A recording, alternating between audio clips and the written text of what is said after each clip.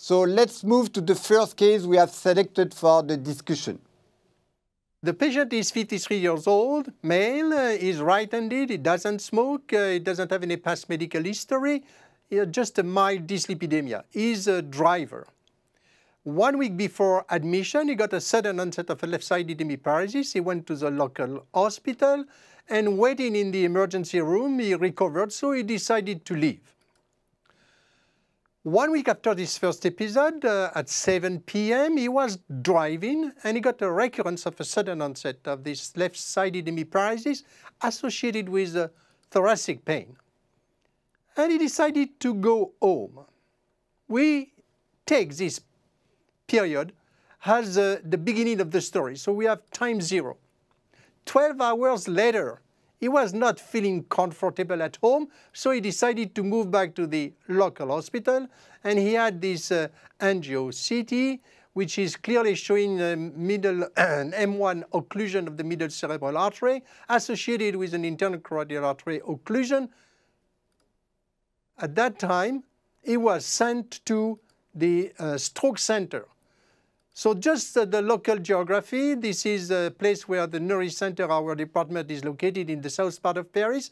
This is a local hospital. To go to the first stroke center, it's 20 kilometers, and it took 2 hours for the patient to reach the stroke center. When he was in the stroke center, he got an MR, which is clearly showing this multiple spot of white spot related to the stroke on the diffusion pictures. If you look at the flare, there is definitely a slow flow visible on the right side, and he has also a clot which is visible in the M1 segment on the Schwann sequence. The decision to not do any fibrinolysis was taken. We don't have that much information about this. So the stroke center is 30 kilometers from our department where the patient is sent. And the patient arrived in Bicêtre Hospital. It's 15 hours after the onset. The niche is 8. Under conscious sedation, 23 minutes after the arrival of the patient, the ground puncture was delivered. And then the thrombectomy was started. It's the material which has been used, a long sheet introducer Arrow 9 French, the balloon guided catheter Cello 9 French. The carotid stenting was done with a carotid wall stent 7 by 50 millimeter, associated with the dilatation performed with a Viatrac balloon 7/30 millimeter. The microcatheter for the stent triver was a rebar 18 with a guide wire synchro 14. And the device used for the thrombectomy is a Vesalio NeVa M1 system, 4 millimeter, 30 millimeter. The competitive device for this thrombectomy is the Catch, the Embotrap, the Eric, the Preset, the Solitaire, the Tiger Triver, and the Trivo.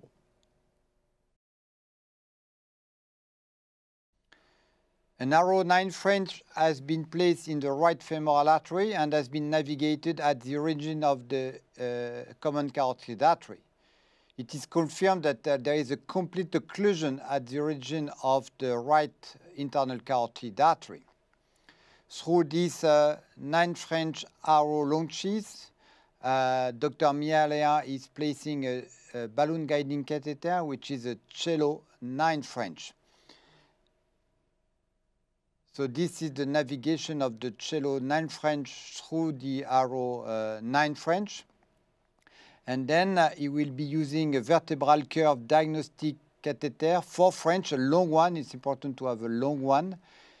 And he's placing this vertebral curve at the origin of the occlusion, and he tried to recanalize with the Thermo 35. It's a little bit hard. But here it is, the vertebral curve 4 French is now distal to the occlusion. The Thermo guide wire is nicely seen, so we can remove this Thermo certified guide wire and perform diagnostic angio. We are distal to the occlusion, so the carotid artery is more or less okay, but there is a very tight stenosis at the origin, so we need absolutely to reopen this origin of bifurcation. So the situation is in fact simple. To enter, you have to open the door. So let's proceed with the vote. For that, get out the full screen to access the chat module to participate. I remind you how is the situation. The 4 French diagnostic catheter is distal to the occlusion. ICA is finally not full of clot. How do you manage this tandem lesion? Balloon angioplasty, intracranial thrombectomy and stop. Second possibility, the balloon angioplasty, intracranial thrombectomy, then carotid stenting, or direct carotid stenting and then intracranial thrombectomy. So during the process of the vote, I have a question for you, Italo. This patient already had a neurological deficit a week ago, but decided to leave the emergency room because he was recovering. And now he has a second deficit and decide to return home. Once again, we see that the neurological deficit is not scary because it's not painful. So Italo, what is your opinion? No, I mean, I think he's a 53-year-old guy, so probably the guy has phenomenal collaterals. And maybe at the beginning when he had his first symptom was just probably this plaque in his carotid was just sending emboli. He didn't have an MCA occlusion. Then when the MCA finally occluded, his collateral circulation kicks in, and therefore he has just a mild deficit. I mean, that's how I put it together. And we have seen this all the time. Before thrombectomy era, I remember very vividly this patient that was hanging out with a very minimal deficit, a complete carotid occlusion before people were discussing, you know, endarterectomy, stenting. So this, you can see this patient, especially young. So I think that's what's going on there. I mean, he has a large area of tissue risk to save because of this collateral circulation. And therefore, it's a phenomenal situation. One question I have for you guys, I mean, is your approach is to go with this 4 French catheter through the occlusion? It looks a little bit aggressive. I mean, do you have any complication with that? Usually what I typically do, I don't know, and we'll ask Dan, Mark, and Vitor. I usually just go through with a balloon angioplasty because I'm afraid of dissecting or subintimal. I mean, you have good results with this technique, with this 4 French? So the situation which is emphasized by Italo is how you cross this door closed. Do you cross it with a 14 guide wire or do you cross it with a 35 guide wire? To summarize, Vitor, do you have an answer? I do cross with a microcatheter and a 14 micro wire. And then I exchange and I take a balloon angioplasty and then I go up with a distal access catheter to aspirate the carotid and see if there is any residual clot. And then I do a run to check what is the intracranial circulation and then do the intracranial circulation subsequently. That's the point. But Mark, we found that most of the time the 14 guide wire looks to be a little bit weak to cross the occluded artery. What is your feedback? So first, you have a balloon guide catheter that could give some protection in case of embolization. So even if you want to cross with a 35 guide wire, you could do it by inflating the balloon. And I agree with Victor. I prefer to give it a first try with a micro guide wire or micro catheter. I'm always very afraid of what is behind the occlusion. If there is a complete occlusion, many times there is a lot of debris, fragment that you can embolize and shower in several arteries that are open. Okay. Let's quit for a while this technical question. I want to come back on the first question, and I will ask in a different way to Mark.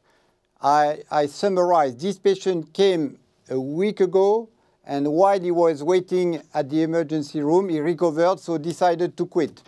Then a week after, I remind you that this patient is a driver. He was driving, he got a recurrence of this neurological deficit. What he did is to go back home. And it's just because the guy was a little bit frightened on the next morning to not recover that finally he presented himself to the emergency room in the local hospital. So my question to Mark, how we can improve the information? So listen, yeah, he had a right hemisphere maybe neglect, and he was not 100% aware of what was going on. The way to address this is to be very aligned with your ER department and the persons that are doing the initial screening.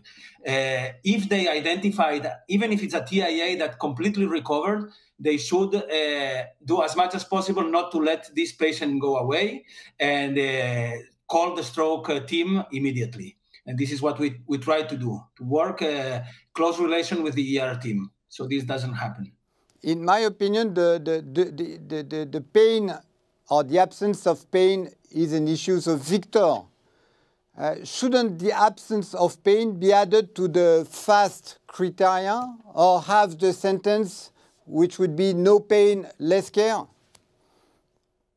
Yeah, this is a good point, but this is compared to a myocardial infarction, this is the downside of stroke.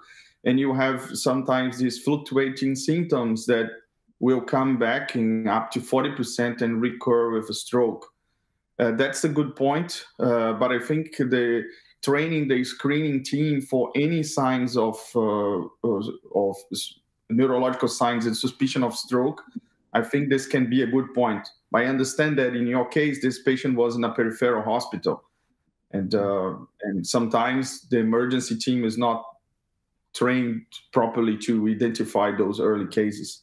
Correct, correct. So can we have the keynote? On the keynote, you have marked the diffusion of the brain, which is in relation with the tandem lesion evolving for 14 hours.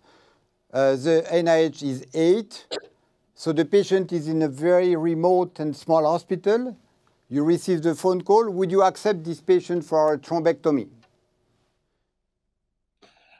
Yeah, sure, of course. The good thing here is that there's not a big load of core lesion, and I'll keep this in mind when I'll think about starting antiplatelet.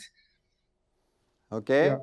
That's a good point. I'm sure the guy has great collateral, 53 years old. That's what's saving him. That's why he's lasting so long, because his young age and amazing collateral, probably.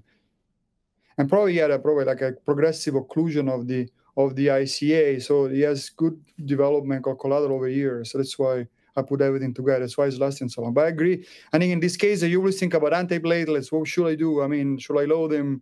And we'll talk about that. You know, Plavix, aspirin, clopidogrel, Cangrelor. And then, of course, the first thing that comes to your mind, how big is the core lesion because of the chance of hemorrhagic transformation? That's a great point. Victor, would you perform a perfusion study before making a decision? I don't think for this case, if you don't need, you use MRI, so you will have the core. Here we do CT, and we do perfusion actually to find the same information, to have the core lesion. I don't think perfusion in this case would add anything to the decision. Italo, same question. Would you perform a perfusion study before accepting or not this patient, transferring the patient? No, I agree perfectly with Vito. I mean, this is a very scary situation. As a carotid occlusion, a clot in the MCA, I mean, these guys can go downhill every minute. I remember in those days, before we had thrombectomy, I'm sure Vito and Mark remembers too, these guys were in the ICU, you put them on heparin and increase the blood pressure and prayed, and then at 2:30 in the morning, they call, yo, the patient's completely paralyzed, they're unresponsive, what are you going to do? So these guys, when the collateral circulation fail, they go downhill very fast. So no, I think there's no time to wait. Just go and recanalize the whole thing. Okay, my friend, so the situation is, I remind you, you have just opened a little bit the door. So Italo, what would you do? Balloon angioplasty or stenting? Okay, so actually I gave a talk on this a while ago, so I have maybe 120 slides, so I can give you the short version of it. I think the real answer we don't know. I think angioplasty is a very good way to open your door, like your great picture. Actually, if you can send me the picture, I'll use it for my next talk. Great picture to open the door, get some flow going, and then recanalize the MCA. But if you look at the literature, there are several papers published. When we published that stenting actually works better before you do thrombectomy, there's a large series by Yadav and all on the 149 patients on the from one of the trials, and then they have in this trial they have better outcomes and low hemorrhagic transformation rates when you do stenting first, or because of the flow. But there's lots. I mean, there's no randomized controlled trial. So I guess I'm curious to see what Mark and Vitor said. But in my mind, in my shop, we do angioplasty. We go up, open the MCA, and then take a look at the lesion. How does it look? Looks okay. Does it need to be stented? Can we stent later? Try to avoid dual antiplatelets if possible. But if very tight, you got to do stent and dual antiplatelets. Okay. Vitor and Mark, can you give an answer, but short, please? A short one. So. Yeah, I would angioplasty, recanalize intracranially, and then at the end check the lesion in the neck. And most of the time, I would place a stent and do an expert CT to think about anti-aggregation and make a plan. Okay, balloon. Mark, what's your opinion? Well, exactly the same. I'll try also as much as possible just to angioplasty, avoid a stent. I wait at the end of the procedure 10 minutes, 15 minutes, and I do another angiogram, and there you can see if it tends to occlude or not, and you decide if you need to put a stent. Okay, so this is, can we have now the result of the vote of the people that are following us? So this is the result of the vote. 50% of the people, they would have performed, as you mentioned, balloon angioplasty, go to the brain, and then stent. Any comment, Victor? Or it's not a surprise for you, this result of the vote? Yeah, no, I think it's in line with what we were discussing here, balloon angioplasty and intracranial, and the discussion of the stent at the end. I think in the past, we saw a lot of colleagues putting stent first and then going up, but putting the stent first, sometimes you have a device that is not perfectly open, and then you cannot use all the accesses that you want. And then I think the angioplasty first gives you that latitude to actually, at the end of the procedure, decide what to do. Okay, the beauty of medicine, it's a soft science. So let's see how was handled this first case. So through this vertebral curve, Christian is navigating a Synchro 14 exchange guide wire, which will allow him to bring in a safe condition the stent that will be used. So this is the Synchro 14 exchange guide wire. So the vertebral curve now is being removed, and we place the carotid wall stent, which is the 7 by 40.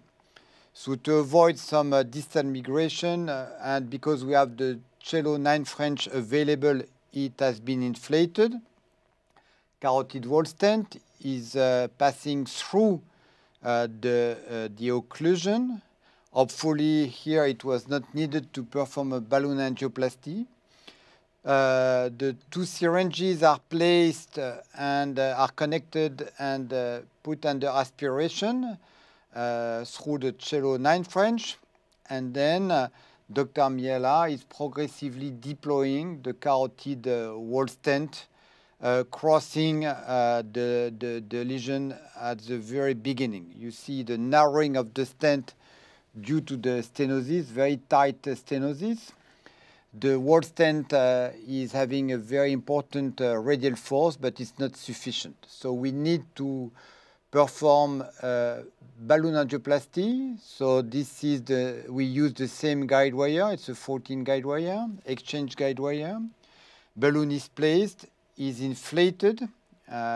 Be very careful, and you have to inform the anesthesiologist because of the potential bradycardia. So this is performed. The Cello 9 French now is deflated. This is a control angiogram, which is perfectly showing the patency and the reopening at the origin of the IC. Now we have to check what's happening in the brain. And within the brain, we are surprised to discover two occlusions. There is, first of all, an occlusion of M1. You will see that later. And a second occlusion at the A1, A2 junction on the right side.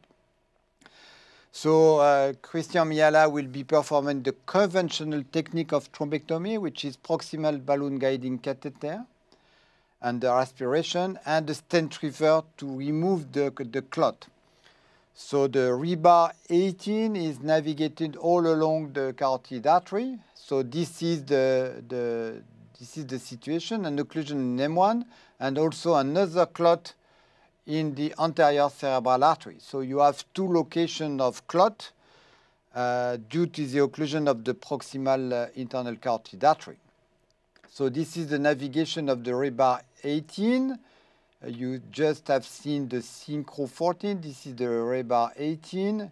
It's nice to use this loop, crossing the clot and removing the guide wire. So now we are distal to the clot inside the M2. We like to perform some selective injection to check that you are no perforation. And we'll be using the Vesalio NeVa M1 system 4x30. So it's a very specific system. You see that there is a distal tip marker, which is a kind of very flexible wire here. It is navigated through the rebar 18. And you know that this NeVa system is harboring some drop zone. In this one, it was performed some 2 years ago, if I'm not mistaken. There are two drop zones. The drop zones are designed to capture the clot. You can see here how it is designed. You have two markers which correspond to the two drop zones, and this is the proximal flow restoration zone that you have here, a little bit distal to the marker, the two drop zone and the flow restoration zone, which is nicely seen here.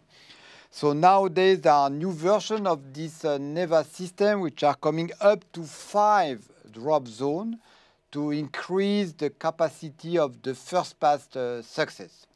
So the 9 French balloon guiding catheter is now inflated, is put under aspiration with this system of the two syringes. They are now connected under aspiration, and Christian will remove the NeVa stent river. You see here the distal end of the NeVa. Now it's coming back within the balloon guiding catheter progressively. Everything is probably collapsed because under full aspiration. Gently, Dr. Miala removed the NeVa. Everything now is back within the cello 9 French. You have to be very careful when you cross, of course, the Y connector. And it's always a matter of surprise to try to see if you were successful or not.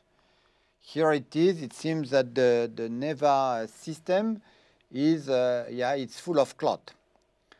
So this is a good sign. Everything has been clean. And you can see that you have a perfect reopening. It was a difficult clot because you have seen that the clot was at the origin of both branches. Unfortunately, we still have, of course, the occlusion of the anterior cerebral artery. So this is the second attempt for the second clot. Rebar 18 now is navigated into the anterior cerebral artery over a synchro 14. You can use a digital zoom on the Azurion system. Here it is the crossing of the clot. It is at the junction of A1, A2. And Christian is, Dr. Miala is advancing the rebar 18 distal to the location of the clot in the anterior cerebral artery. The synchro 14 is removed. A selective injection through the rebar 18. Here we are, just to see that there is no problem. And the same a NeVa system that has been used 4x30. Once again, now there are new version of the NeVa system. This is the distal tip marker. The platinum marker, they correspond to the two drop zone. You are here on the AP view, which show you where is the clot. I remind you that the clot is at the junction of A1, A2 on the right side. So this is a single shot. You see perfectly the two drop zone and the flow restoration zone. It's perfectly seen on the AP. You don't see, this is the tip, the distal tip marker. Once again, the cello has been put under aspiration after inflation of the balloon, and the NeVa system is gently removed from the cello. And here we are. This is the second clot, and there is a big load of clot which has been removed. Everything is cleaned, and this is the control angiogram which show TK3 after one pass for both clot, checking the bifurcation of the ICA, AP and lateral, perfect reopening, absolutely no clot. Expercity butterfly is performed systematically in the department, and we obtain it immediately. There is a little bit of a blood-brain barrier disruption, but this is absolutely fine. This is the follow-up of the patient, pre and post-op. Internal carotid has been recanalized after the stenting 17 hours and 15 minutes after the onset. The angiogram cerebral level was showing two locations of the stroke, middle cerebral artery, anterior cerebral territory, and this is what it is after the treatment. TC3 first pass on both sides. This is the CT scan, which is done immediately on the angiotext, which is not showing that much, except a little bit of blood-brain barrier disruption at this level. This is 4 hours after a new CT scan, just because I remind you that the patient had a stent and we need to introduce another antiplatelet. So the patient was then at that time, because the CT scan was normal, put under ticagrelor. Pre-op, the NIH of the patient was 8. Day 1 post-op, NIH was 0. Patient is kept under ticagrelor and aspirin. This is a 9-month CT follow-up, which is really showing nothing special. So to everybody, let's proceed with another vote. After acute carotid stenting, when do you introduce a double antiplatelet? So you have to exit from the full screen. So there are 3 possibilities. I only give aspirin, never double antiplatelet treatment. I give double antiplatelet and immediately at the time of the stenting. Or I only give aspirin and wait for, we don't know, before giving the second antiplatelet. Please, to everybody, proceed to the vote. In the meantime, Italo, you don't have IV aspirin in the US, like in many other countries. How do you manage this kind of situation? So that's a great question. Well, first of all, let me tell you, congratulations for the case, and also congratulations because your angio table is immaculate. There's no blood. When we do, I don't know about Vitor and Mark, when we do an acute stroke, it's a mess. There's blood everywhere. So I don't know how you keep it so clean, but really quite impressive. But anyway, regarding that one, we publish on that. So we publish on using cangrelor, IV cangrelor, which is a P2Y12 inhibitor that acts immediately as soon as you give the infusion, and then Berlinta, ticagrelor via the NG tube. But what we're seeing, especially carotid stenting, because it's a gigantic stent, perhaps you don't need to do that. So we just do the NG tube because this patient is usually intubated, and we give ticagrelor, give a Berlinta, a loading dose of 90 milligram plus 81 of aspirin. We usually do it right away on the table. We don't wait. I had cases in which we wait. We don't have IV aspirin. And we wait, and the day after the stent is occluded. So that's our preferred approach now. It's just NG tube with a load of Berlinta. Okay, just a short comment, Italo. It's not because we have recorded this case that it was clean. It's because it's a kind of touch beset touch in the way we perform the procedures. Mark, what is the place of GP2B3A antagonist and IV ticagrelor, such as Cangrelor? So, fortunately, we use a lot of IV aspirin, and I would have started IV aspirin immediately during after placing or before placing the stent. For these cases, usually we just use we don't use other IV antiplatelets, and then we wait for the next day to 12 hours CT scan, confirm there's no bleeding, and we start the dual antiplatelet, the clopidogrel. This is how we usually do it. So Victor, you can see on the keynote on the left, this is before the thrombectomy. And on the MRI, before the decision, you see that the occlusion of the anterior cerebral artery is necessarily iatrogenic. Because it was not occluded before, it's occluded after the reopening of the carotid artery. Is there a technique to reduce this type of incident? Yeah, good point. I think you had the balloon guiding catheter. What I usually do, I keep the balloon guiding catheter in the common carotid, inflate the balloon when you will cross the occlusion, the cervical occlusion. And then once you cross, I like to take an aspiration catheter to aspirate the internal carotid artery before doing the first injection. Because sometimes you may have some small clot along the carotid that is being occluded. And when you reopen, the flow will bring it distally. I would keep the balloon guiding catheter inflated all the time during the cervical recanalization. Let me ask just a little. Mark. Yes. Yeah, what I would do in these cases of complete occlusion, because I fear that there is a debris, I deploy my stent retriever blindly in the M1. I do not do an angiogram to avoid showering, and I only do a first angiogram once I have done the first pass, and I'm completely sure that I aspirated all the possible debris. But Mark, this is a very good technical point. I repeat, you don't do an angio in order to avoid to send thrombi inside the distal territory.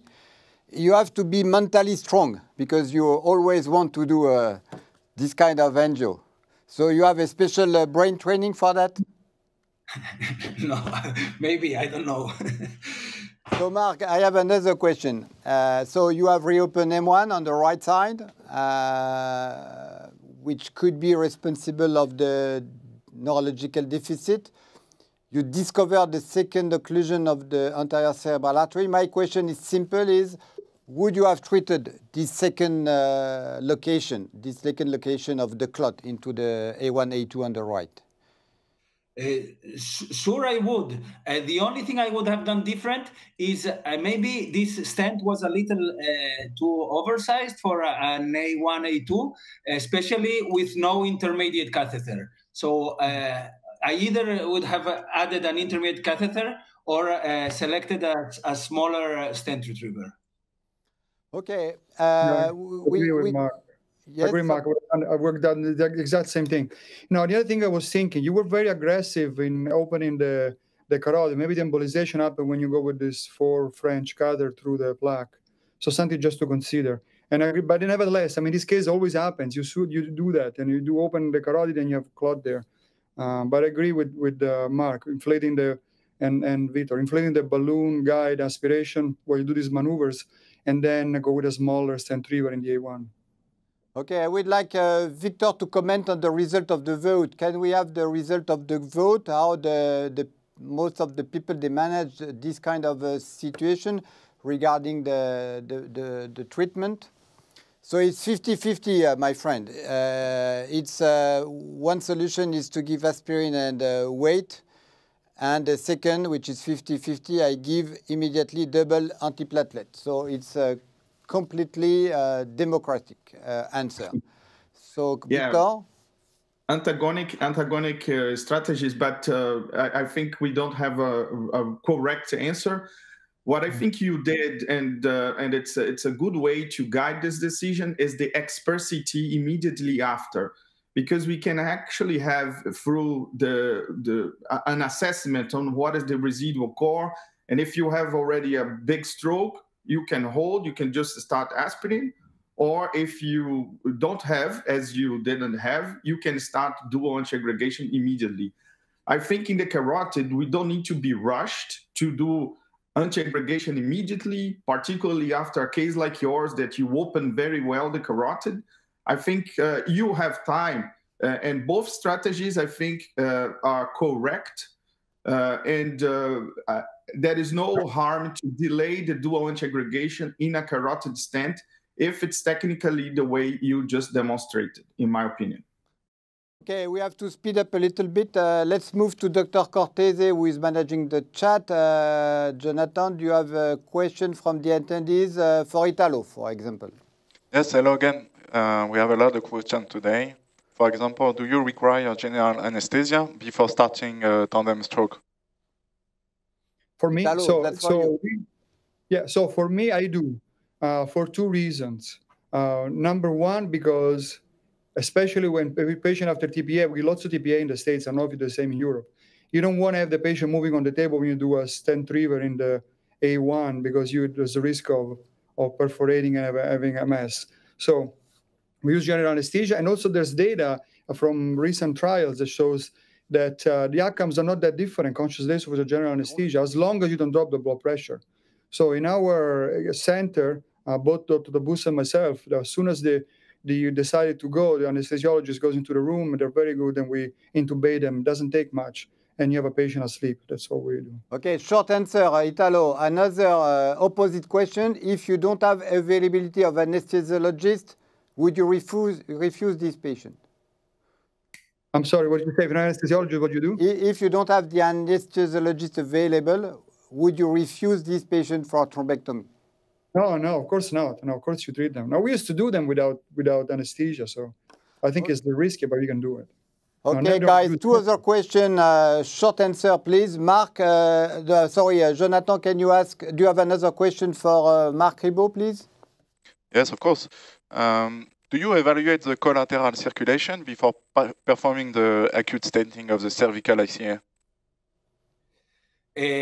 Well, as I said, I in this specific case, I wouldn't do an angiogram, so I will hold myself and I would not evaluate the collateral circulation. But otherwise, I like to see how there's backwards filling through anterior branches. Another question, Dr. Cortese, for Vitor? Yes, of course. Do you think there is a place for other kind of embolic protection device for acute stenting? I don't think there is a place for distal protection for acute stenting. What we can do, since you have the balloon guiding catheter, is use proximal protection. So you inflate the balloon guiding catheter, then you have embolic protection. Okay, let's see three different technical points. I want you to answer with short answer, because we are a little bit behind the schedule. Here, the decision was made to use the classical technique, which involves balloon guiding catheter and stent retriever for the brain. Italo, any reasons to use distal aspiration alone or the so-called badass technique from the outset? No, I think proximal aspiration is good. I wouldn't do distal aspiration. It takes too long, and then you have to deal with the umbrella. And I would just do proximal aspiration like was described. With a balloon. You have a cello there, so do proximal aspiration, inflate the balloon, aspirate. Vitor, badass, distal aspiration alone or the classical technique? Yeah, no, I think you did good, correct. I mean, I will do this, have done the same. Just a technical point, because you placed the stent first, you navigated the balloon guiding catheter to the distal at the distal level of the stent. So you could pull the stent retriever and not have any interaction with the stent. This is a good technical note to remind the colleagues if they put the stent, they have to be aware of the position of the balloon guiding catheter during the procedure. Correct. Mark, what's your opinion on this point? I'm a big lover of distal aspiration with a stent retriever, so badass, and paying special attention to not to cross the stent with your stent retriever, of course. Okay, Mark, any comment about the type of carotid stent? Here it's a laser cut stent, closed cell design, versus a braided 2 layers. What's your opinion? Okay. There is a third option that we use, and it's not clear, but it's the use of balloon mounted stent, very short in the culprit lesion, very small amount of metal, less thrombogenicity. And we like to do it a lot, and we fully stent with a carotid stent over the next week. Victor, last technical point, short answer. Do you use carotid stent navigating over 14 guide wire or preferably over 35? 14. Wall stent, that's the stent that I like for stroke. The same that we are using for 20 years? Yes. Incredible. We do the same.